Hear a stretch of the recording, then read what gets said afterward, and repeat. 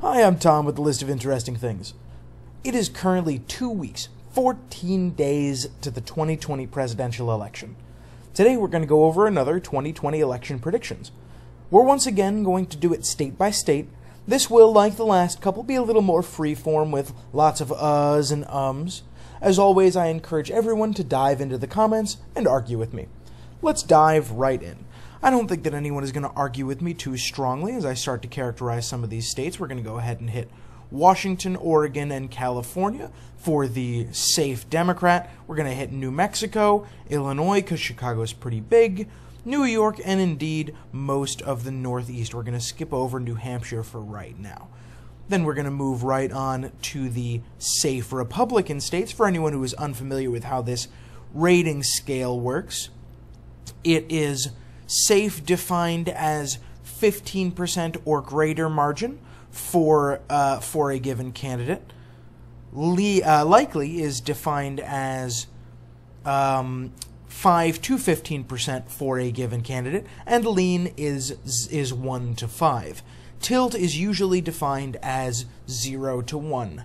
I'm playing a little loosey-goosey with these numbers, so you might see something that might be strictly defined as likely in the lean, or something that might be strictly defined in the tilt in the lean. I wouldn't worry about it too much. The numbers get really close, and the polls are a little bit unclear, so just take this as a measure of what candidate I think is most likely to win the state. Don't worry about the numbers too much. We're also going to fill in Maine and Nebraska right away. Maine and Nebraska are the only two states in the nation which assign electoral values proportionally. For example, Maine gives 2 electoral college votes to the candidate with the most statewide, and 1 electoral college vote each to the candidate with the most in each congressional district. Alright, moving right along, we're just going to characterize those themselves right now just to simplify things just a hair. We're going to move on to the likely Democratic states, and I believe in our last characterization there was only one. It was just Colorado. But today we're going to expand that to include Virginia and New Hampshire. And before anyone starts complaining at me, we're going to go ahead and take a look at both of those states now. As you can see, Biden is very strongly ahead in Virginia.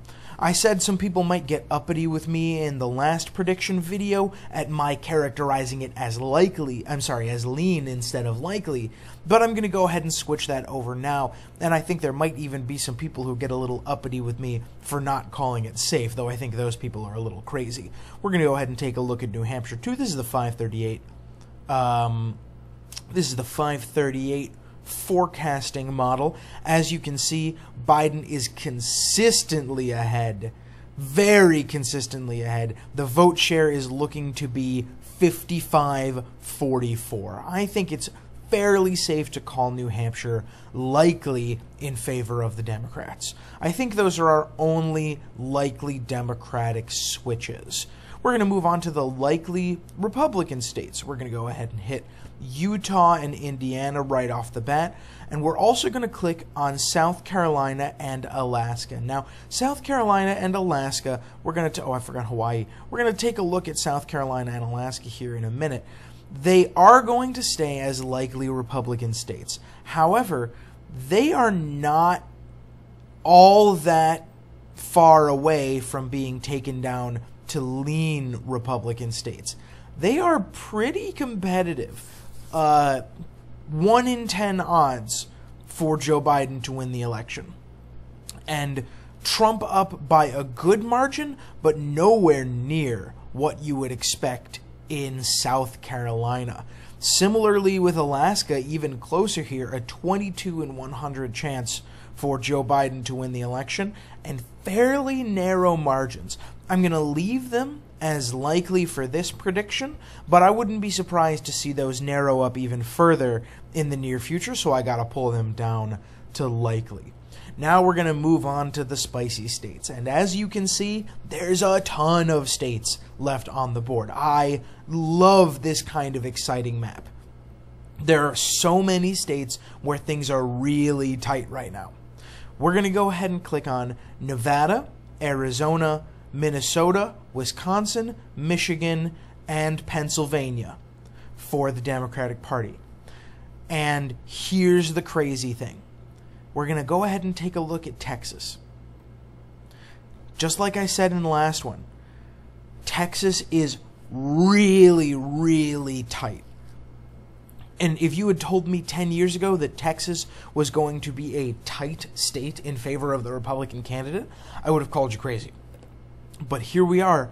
I think I am forced to say that none of the states currently on the board are lean Republican.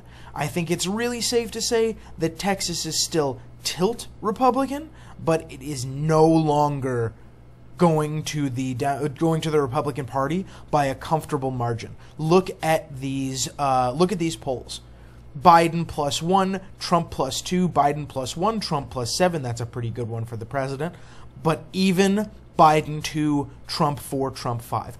I think it's still going to go to the president, but look at this margin. The projected vote share is 50.5 to 48.5, and there has been an enormous groundswell of support in favor of the Democratic Party all over Texas. Individuals like Beto O'Rourke making huge strides toward voter registration, making huge numbers of phone calls all over the state of Texas. I think that this state is very much in play. I do still think it's going to go to the Republican Party, but I think that it is very much in play. Moving right along, I think that we can go ahead. Well, we're just so that we don't skip over them too much, we're going to go and take a look at the Rust Belt states. We'll take a look at Michigan first, all the way up here. As you can see, this is pretty much in the Democratic column. It's getting to the point where you can start to call it likely. We'll take a look at Wisconsin, which is pretty much the same. Biden 5, Biden 10, Biden 7, Biden 1 from the Trafalgar Group, which is traditionally a Republican-leaning pollster. Biden 7, Biden 8, and Biden 2. We'll take a look at Pennsylvania, and you'll see something similar. Biden consistently up in Pennsylvania. This is really quite something, because with the Rust Belt states under lock and key, the Biden campaign's path to victory is really hard to overcome for the Trump campaign. These three states, I think we might in the future consider making those likely Democrat. Similarly, Minnesota has been really safely in the Democratic column for a long time. For the next one, and I'm going to hold off for now, but for the next prediction, I think we might be considering putting these into the likely Democratic column. For right now, though, I think that we're going to leave the likely Dems like this. Why don't we take a look at North Carolina now? North Carolina is once again likely for the Democrats. And this is something that really baffles me. Look at these odds. Look at this projected spread. I want you to remember this as I flip back to Texas. Exactly the same odds for Texas and North Carolina in reverse. That means that Joe Biden is as likely to win Texas as Donald Trump is to win North Carolina. That is such a terrible thing for the president. We're going to characterize that as tilt, but it has been moving in the Democratic direction. I think we might see that go likely as the polls start to really flood in the next week or so.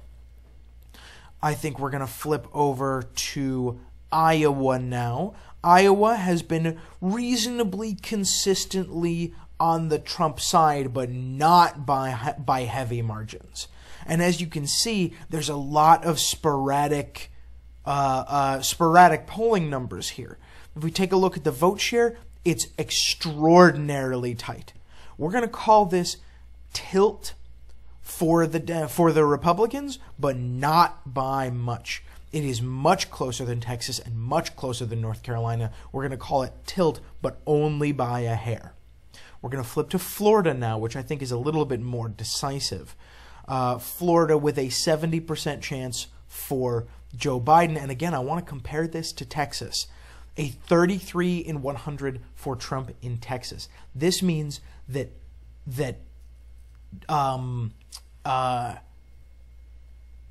Texas is about as safe for the Republicans as Florida is for the Democrats.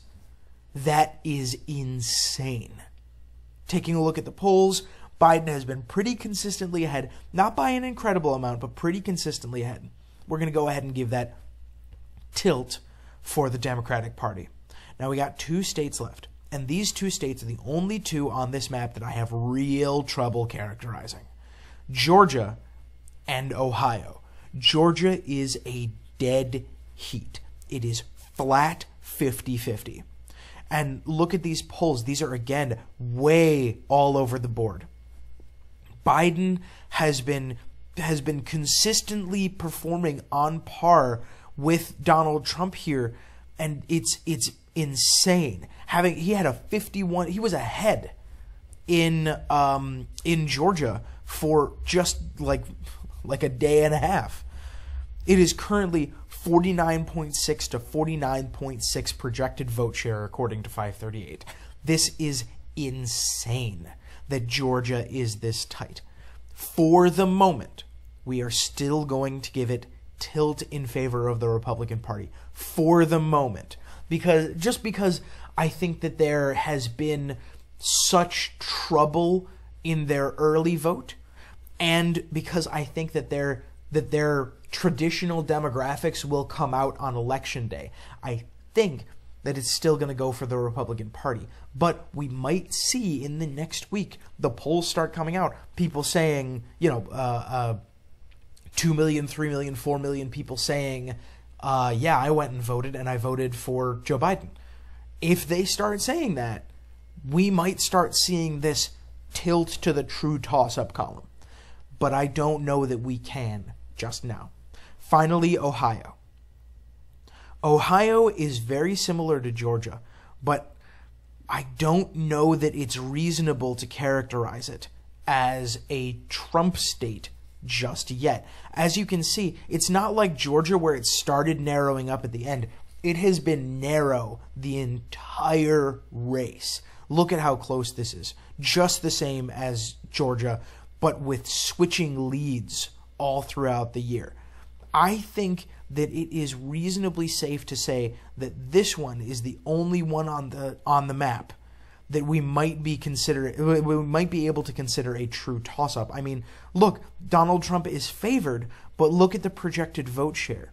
It actually goes in favor of the Democratic Party. This is kind of crazy. I think that this one we have to leave as a true toss-up.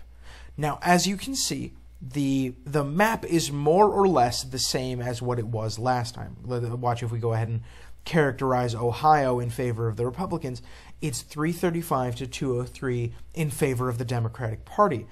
But we've taken away Ohio from the Republicans, and we have moved Texas into the tilt column. So they have even fewer safe states than they did. And if you want to get technical about it, I don't really want to get technical about it, but you could see people saying Montana, Kansas, and Missouri are likely states instead of safe states. I'm not inclined to go that far, but we have been seeing people say that. I could see Joe Biden taking Ohio. This is not unreasonable. You saw what the odds were up here.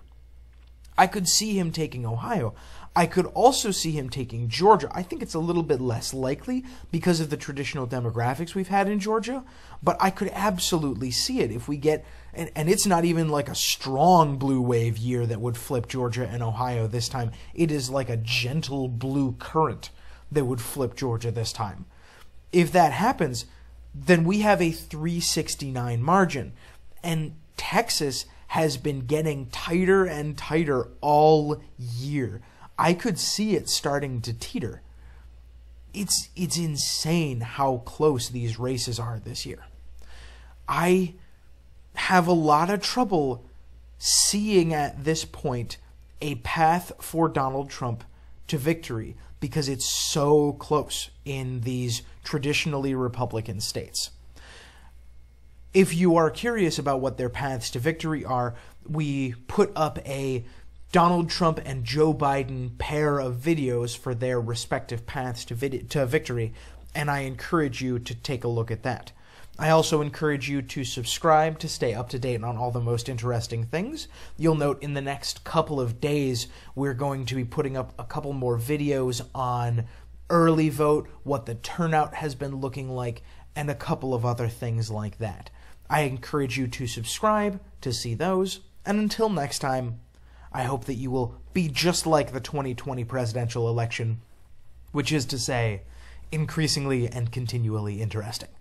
Have a great day. See you next time.